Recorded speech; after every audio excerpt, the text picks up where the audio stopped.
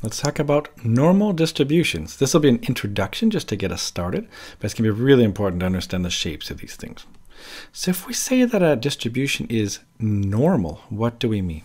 Well, if this is some x value that we're measuring, this is the frequency, so how often it happens. A normal distribution goes something like, I'm not very good at drawing them, but it looks something like this. Some people call it a bell curve, especially Americans like to call it that. This right here then will be the average. We're going to call that the mean. So when we say then what's the mean, well, that is this. The mean is going to be this average here, right? This is the average. Maybe I'll remove the word average. I'll just say mean. That's better. So that's the first thing we need. Okay, that's the mean. It's called mu. By the way, that's why I have that. Look at this. How does one represent the mean of a normal distribution? Get it? It's mu. It's a cat. Now we have this standard deviation. What is that? Well, because we're using the population standard deviation in SL at least, we're going to use sigma. Sigma is going to be the standard deviation. And what is that going to tell us? Maybe I'll write it down. So this here is the average. This is going to be, how far from the mean. So this tells you something about the spread. Remember, it's the dispersion. So what I mean by this is that in this particular drawing right here, if I have it like this, if you know about second derivatives, it's where the concavity changes. So when this thing is curving downwards, now it's curving upwards. So halfway between, it's somewhere like here and here. It's where it basically changes. This right here is going to be mu plus 1 sigma. This right here is going to be mu minus 1 sigma. Okay, so this is how, and of course we can go plus 2 sigma if I wanted, and 3, and what, something like that. So this tells you how far from the mean something is. I just want to show you two different examples. Maybe that'll be a good idea to show you. So what if, for example, we have something that looks like, let me give you something that goes like this. Something like this, and like this right here. I think I've shown you this before in another video, but just to try to show you. So same idea, same setup like this right here, and then I'll give you maybe some other one that goes like this right here. They're both normal distributions, and I'm meaning for both of them to have the same mean. You notice this right here is still mean. This right here is still the mean, so it's the average value. The difference is the spread of the data. I tried to make the height the same. I don't know if I did, but I meant to. So the idea is that this one right here, however, has, sigma equals small. This has a small standard deviation, which means, the values are quite close to the mean. Whereas this one right here is fairly large. I mean, it's relative, but let's say this here is a larger standard deviation. So the standard deviation, this sigma, tells us something about the spread of the data. Now, of course, this is symmetric. So in other words, what happens on the left side is the same as to the right. These are symmetric, these normal distributions. They all have this shape here. So let's keep going. Let's go ahead and work on the area under the curve. The key thing here is this feature. The area under the curve is the probability of finding a value there. So if we take the area under this curve right here, if we tried to find it, your calculator will do it for you. But if we want the area underneath this curve, what do you think it is then from minus infinity to infinity? So in other words, if I said, what is the probability? Yeah, actually, let's just say this. We'll say it. How could I write? I could say, what's the probability from, I don't know, minus infinity to some x value to positive infinity? What do you think that would be? Hopefully, it makes sense. That would be just 1, because that would be 100%. In other words, this area would be the entire thing. So if I did the entire area from minus infinity all the way to infinity, the area will be 1. So because of that, the probability of finding something from minus infinity to infinity is 1. I hope that makes sense. Whereas in this example right here, what's the probability of x being greater than 15 if we're told that the mean is 15? I hope that's going to be simple for you. The whole idea is to have these, I want you to have some intuition about this. Well, if the whole thing is 1, then what's the probability of half? Because we're really just asking for what's the probability of finding it from here and to the right? Well, the area will be exactly half of 1. Does that make sense? The area will be 0.5. Therefore, that'll be my probability. So the probability then of x being greater than 15 will also equal 0.5. So I hope this makes sense. I'm trying to get you to have some sort of intuition, because very often for really complicated looking normal distribution questions, what I just draw it. I sketch what's going on. It really helps me to know what's happening. Now there's something that you should really memorize. By the way, I like this one, normal distribution, paranormal, you get it? You should really memorize these numbers here. So this is something, this is a normal distribution. The center value right here, center value is the mean. And then if I go the mean plus 1 sigma, this is 2 sigma, this is 3 sigma. And of course it's the same, so it's minus 1 sigma, minus 2 sigma, minus 3 sigma. Turns out if you take the area, you know, from, let's say we go from here to here. So this area right here. So from, basically I'll tell you this one right here is between plus and minus, well, I'll say this. I'll say it's, because it's from the mean plus sigma or the mean minus sigma. So I'll say if you're between the mean and plus 1 sigma and minus 1 sigma, this area right here is 68%. In other words, this is 0.68, if that makes any sense. Now, if I'm going to go with 2 of them, so from 2 sigma all the way across here to 2 sigma, because this here was just for 1 sigma. All right, this is plus or minus 1 sigma. The one for 2 sigma, so in other words, from twice the standard deviation backwards and forwards, if I do that, so I'll write it like this, mean plus or minus 2 standard deviations.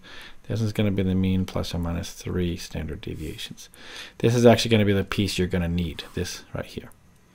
So it helps to sort of memorize these because you could actually be asked for questions that are going to need this. So this is 0.95, and then this one right here then will be, that's the one right there for 3 sigma. So just to try to make it more clear here, that if you're needing to find out the areas, it turns out you can estimate these. This will be 0.997. So what does this tell you? It tells you that, well, if you want to find out, hey, what % of the data is found between 1 sigma back and forth? In other words, from minus 1 sigma to plus 1 sigma, 68% of that. In other words, the probability will be 0.68 of finding it between here and here. But if we go to 2 sigma, it's 95%, sorry, and the other one is 99.7%. So you need to know something about these values. Now, this can be useful then, because here's an example, and it's actually a fairly tough one. So I've seen one that looks just like this on an exam. I'm trying to give you an example of, this is actually a pretty tough one. The part B is at least. Part A is hopefully okay. So we have the birth weight, the newborn babies, and we're assuming that they're normally distributed. So what does that mean? Again, that means that we can draw ourselves a normal curve, so something like this. And I'll draw myself some sort of normal graph like this, whee, like that. And I know that X right here, that'll be the, let's say it'll be the weight in kilograms. I'll say weight in kilograms. I know my mean though. The mean is, what is it? It's 3.39. So I know that. So 3.39 kilograms. I know that that's this value right here. This is 3.39, okay? Now the question is, what's the probability that a baby weighs more than 3.39? So I like to just shade what I'm looking for. So here's my 3.39, and I want to find out what's this probability. If you remember what I talked about, the probability is just the area under the curve. Isn't this exactly half? So because of that, then the area will be 0.5. Therefore, the probability will also be 0.5. There we go. We're done. That was actually fairly easy, right? Next one, however, a little bit tougher. See, what we have to do now is, I think I'm going to just redraw it again, just to make it more clear here. So I'll just redraw it here. So what do I know? I know that here's my normal distribution. It's not perfect, but you get the idea. This right here is 3.39. Now, do I know the standard deviation? I don't. That's actually a problem. But oh well. That's fine, we can still do this. And actually there's other ways you can do this with a calculator, but I want to show you how you can actually do this particular one intuitively without a calculator. So we want to know, well, we're told that 28.39% of babies have a weight between 3.19 and 3.59. Let me just try to draw what that even is. So somewhere back here, I don't know where it is, but somewhere back here is 3.19. Do you notice this is, the same distance as this is? Like it goes 3.19, you have to add 0.2. Do you see that to get to here? And you add another 0.2, and you end up at 3.59. Now, I don't know if this is exactly the standard deviation. I actually don't know that. What I do know, though, is that this whole area right here, I know that this area right here, though, I didn't draw it very nice, but that area right there, I know is 0.2839. That's what I know. From here to here, I know the area under the curve is this. Now the question is, what is the probability that a baby weighs more than 3.59? In other words, this right here is what I want. Do you understand? Like this, I want this. I want this. That's what I'm looking for. So this is all I have. I've only got this information that this area from here to here I know is 0.2839. I want this piece. Do you have any ideas how you could do this? I have an idea. One way to do it is to say, well, let's consider this piece right here, this right part. Isn't that right there 0.5? Now, I want to know this piece to the right. See that I want to know this this piece right over here. I want to know this piece right here. Okay. I'll say I want this. But I know this is 0.5. Does it make sense that if I can just figure out what was this piece right here? So if I could figure out what this piece was right here, see that I could do 0.5 minus that, and that would give me this. That's the sort of the idea. I know this is 0.5. I want this piece. But to do that, I need to know this piece. Now, good news, I know what this piece times 2 is. Does that make sense? So look, I know that this area right here is going to be 0.2839 divided by 2. Does that make any sense? Because I knew that, well, from the left to the right, the whole thing was 0.2839. So that means this piece to the right here, this little green piece, must be half of this. You see, it's only this piece right here, that area. So whatever this area was, 0.2839, I'm going to take that number and I'm going to divide it by 2. So 0.2839, I'll do divided by 2. I end up with 0.14195. 14195. So I hope this makes sense now. So the probability that the weight is greater than 3.59 will be equal to 0.5, which was this area, minus that area that I just found here, 14195. Let's see what I get. So I'll do it on my calculator. I'll do 0.5 minus the answer, and I get 0.358, approximately 0.358, and I'm done. Wasn't that kind of a clever way to do it? That's because, keep in mind, we didn't know the standard deviation.